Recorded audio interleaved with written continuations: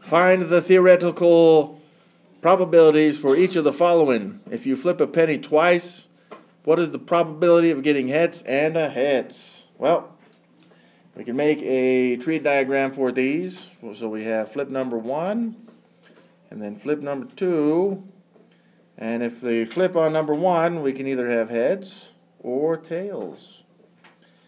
Now if we flip heads or tails, it won't matter because on the second flip you can either get heads or tails after getting heads first. But if you toss tails first, you may get either heads or tails on the second one, which gives us our outcomes on these. And this would be heads, heads. And we got heads, tails. Then we have tails, heads. And tails, tails.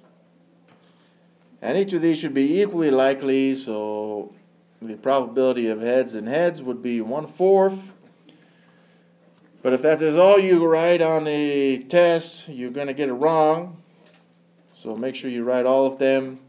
This is the same as 0.25, which is 25%.